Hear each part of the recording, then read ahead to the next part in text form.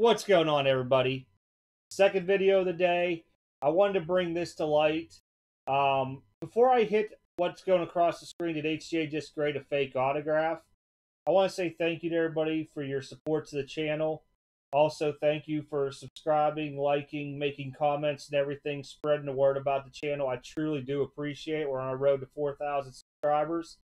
If you're new, hit that subscribe button if you like the content, because there's various stuff from box openings to scam videos to stuff that I see, new company reviews, new product reviews, you name it. We're doing it this year. All right, enough of that. Let's move on with this stuff here. I'm going to do a little bit of background, and I'll show this on the screen. There'll be a link in the description. You guys can go and read all the comments onto this stuff and everything else. So, I don't know, it was about 4 days ago, I posted a video about the fake autographs on Macari. That was just a given because we could find the actual card out there. We've seen it beforehand. Now all of a sudden it appears with an auto. And I know there was a lot of questions on, well, how is that a fake auto if it's on a Panini sticker? How are they doing that? Are they taking that off another Tom Brady auto or whoever auto and putting it on there? The answer is no. So what they're doing is they're finding, whatever company it is, Topps or Panini. They're finding a sticker on a low value card, removing it, but before they remove it, they're taking the auto off.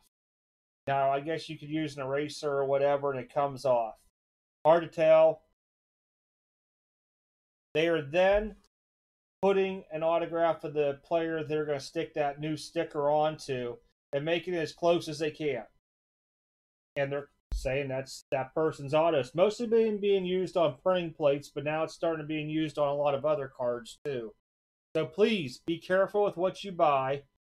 And now, people are going to start questioning graded cards, because this brings into where we're at today with HGA grading a 2018 Topps Finest Scion printing plate auto of Tom Brady. Background of Topps Finest that year. The only thing that I know and I could find is that you had your rookie autos, and the only vet autos came out of a subset called like Finest Moments or something. So that knocks out any kind of printing plate autos for a vet. I don't ever remember seeing them from 2008 either. And a lot of other people have been in the hobby for a while are saying, no, there were none. And so it starts making you think, like, did HGA just do this? Now, I am not an expert on grading autographs or nothing like that, nor am I claiming that HGA did, in fact, grade a fake Tom Brady autograph. My question to anybody on here is, what do you think? If you have experience onto this stuff and, you have more information, you want to send it to me by email, I'll do a follow-up video onto it. But with that being said, let me pull this up real quick. The link to this will be in the description. So if you guys want to go in there and see it and click this hyperlink, it'll take you to the eBay account that has it and stuff. You can look at it. All right, so this guy here is basically came out there, or this member, I should say, came out there and just said, it's a fake auto, all this stuff onto it. They even sent a message to HGA's Facebook account, and I haven't seen anything posted saying that they responded back yet. You know what, let me refresh this, because this says yesterday, and this has been up on my account for a couple days. This was made the 25th. So there we go. It's fresh. All right. So here's the card in question. There's the sticker down here. The other question is going to be, did Topps ever change their sticker around? Now, I did look at this autograph, and you got to know, Tom Brady has changed his autograph from his rookie season on. Expected by anybody that does autographs. I saw like his 2000 press pass and a bunch of others. Then I started finding some 2008 ones. This one was just a little bit different, to where if I had to judge this, I would say this cannot be Tom Brady's auto. But I am no expert.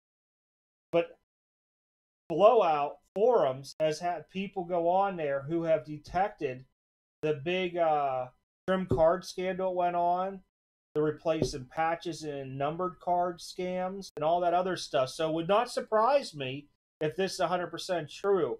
I'm leaning it's about 90-95% true, because unless Panini comes out there and says they didn't make it, it's really hard to tell. And it's not a buyback card because usually that has something on it where it shows it's been a buyback, like out of Honors Football. So, pretty crazy on to it. We'll see if there's any more messages because, like I said, I haven't looked at this. A lot of information, guys are, of course, giving out the shame to HGA for doing it. And this here really is something, he says, all these new companies men are vulnerable to fake through inexperience. That's true. Not saying PSA hasn't made errors, but people are going to take advantage. 100% true statement right there.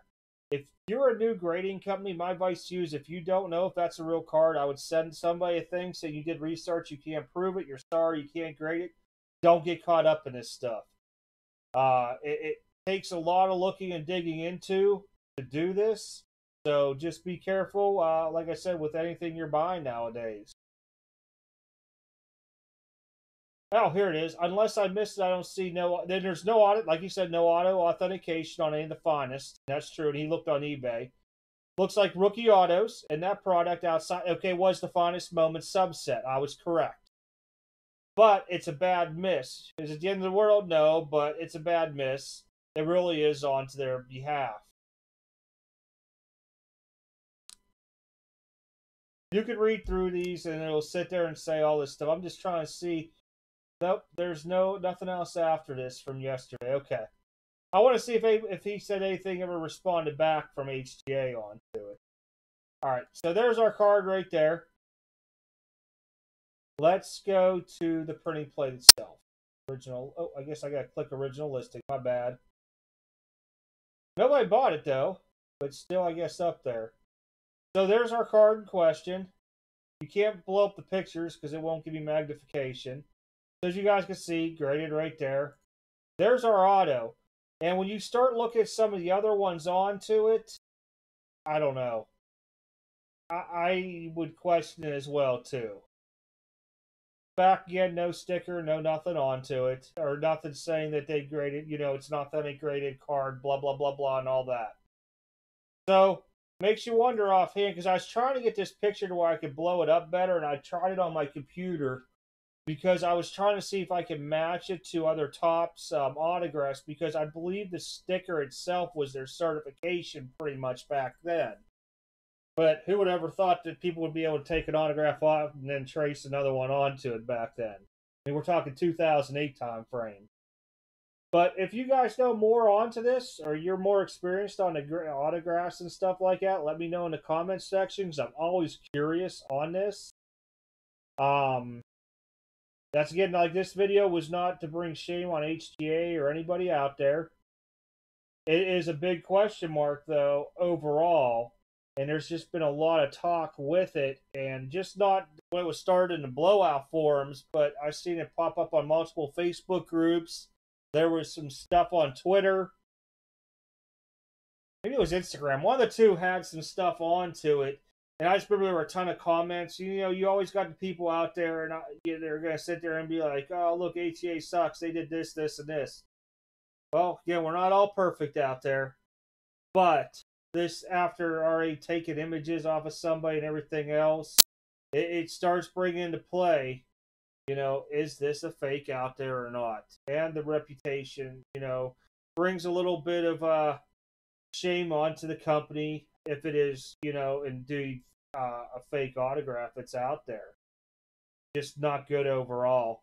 I mean, they did grade the autograph a 9, just so everybody knows. Right up here, it's a 9. I mean, it wasn't 100% perfect, probably because of that break right here.